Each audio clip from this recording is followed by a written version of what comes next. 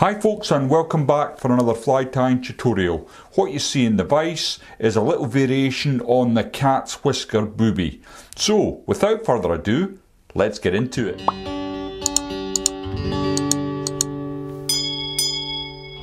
The hook in the vise then is a Hanak H 260 barbless hook. This one's at size 10, it's on a heavy wire and it's in black nickel.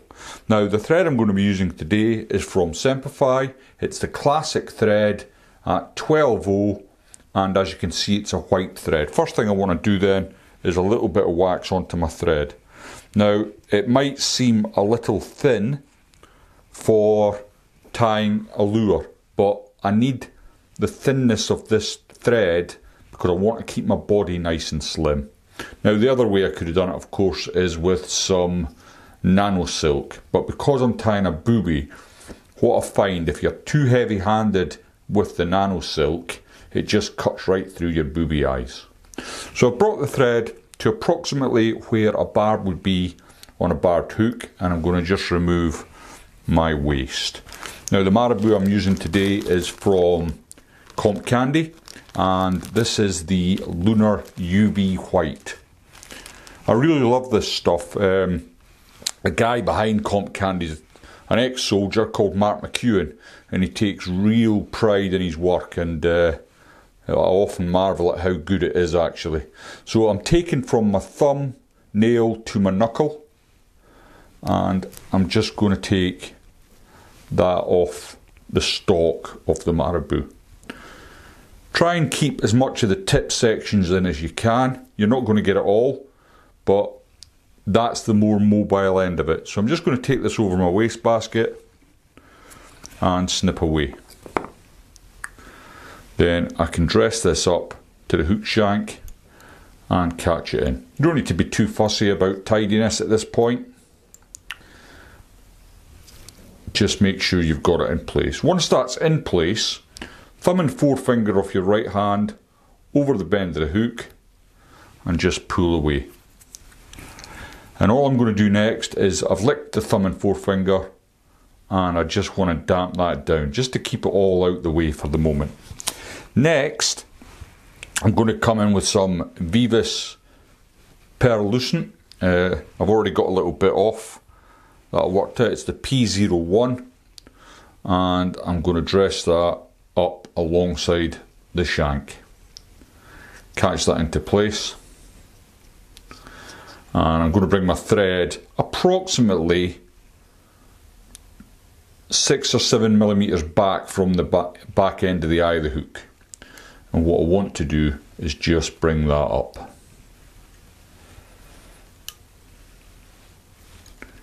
Overlapping turns, make sure you get good coverage. Now it's pretty tough material this, and I'm going to just leave it as it is. But if you're a belts and braces sort of guy and you want to make sure this lasts, you can, before you make your wraps up towards the front of the hook like I've done, put a touch of super glue on the body, which will protect it, or you can come in afterwards with a touch of UV resin. But as I said, it's fairly robust, so I'm going to leave it as is. Next then, I'm going to use some Straggle legs from Semperfli. I've got a card of the various colours. I want the green one here, and I've already been working with a little bit of this. I've got it, not much of this one. I might get 2 flies out of that if I'm really tight, but we'll see how we get on. So I want to catch that in just at the edge there, and make sure you come back up towards the tail, and I want you to note that I'm leaving plenty of room at the front of the hook here. Nothing worse than trying to put booby eyes on if you've not left the space. Now with the Straggle frets, treat it like a palm or hackle. So every time you turn, thumb and forefinger in, pull everything to the rear.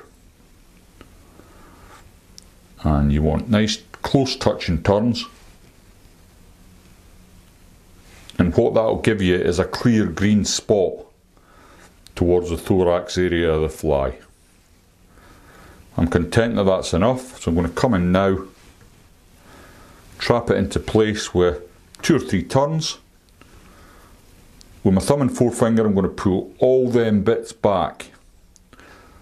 They escaped me there. I'll just make sure I get them next time, and then I can catch that in. Come in with your snips and remove your waste. Okay, so again I'm going to go back to the Lunar White Marabou, and I'm going to take the same amount, so from my thumbnail to my knuckle. It's not overly heavily dressed, this fly. Of course, it's up to you. That's the beauty of fly tying. If you want to make the wing thicker, if you want to add a little bit of sparkle into the wing, the possibilities are endless. I just want to give you an idea of what you could try. So I've just cut off the waste into my waste basket at my side, and I'm going to come in, place the marabou towards the front of the eye and just catch it in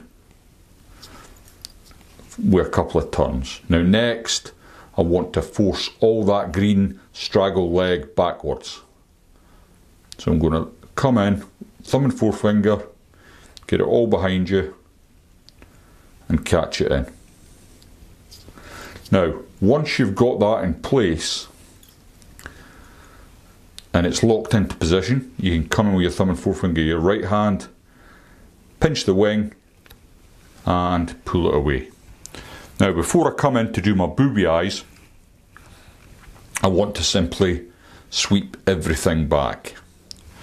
Now I've got a tic tac that I prepared earlier, and if you haven't seen how I do this, I'll stick a link to that video up on the information bar there. But basically I've got a little hole and I'm going to marry that up with my thread. I'm going to get a little loop in, check that I've got my eyes nearly even, and you might take a couple of goes at this, but the more you do, the more you'll know when you've actually got it into the correct position. Then I simply wind it up, and because I'm using this 12-aught thread, it doesn't matter how many turns, it's still keeping that thin, tidy profile. So I like to use 4 or 5 turns to secure my booby eyes into place. Don't worry if any of that straggle comes in, and to upset your day, you can always pick it out once the fly's done. Then to the front of the hook, several turns, then you can come in with your whip finish tool, pull your booby eyes to the rear and whip finish away. Now I would be content fishing this fly, and I'm just going to remove that little bit of straggle that sneaked in there when I was securing my booby eyes. I would fish this fly as part of a team, either on the top dropper or on the point as a washing line fly, and in between it I would have a couple of flashback dial backs this time of year.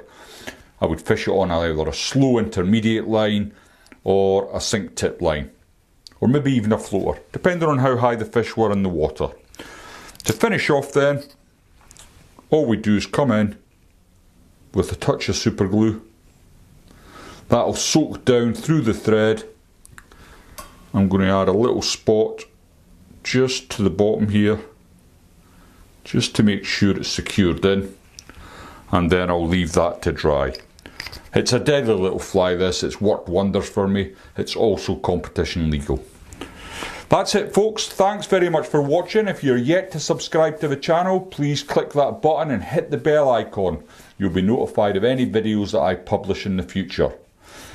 Thanks for watching, and I'll see you all next time.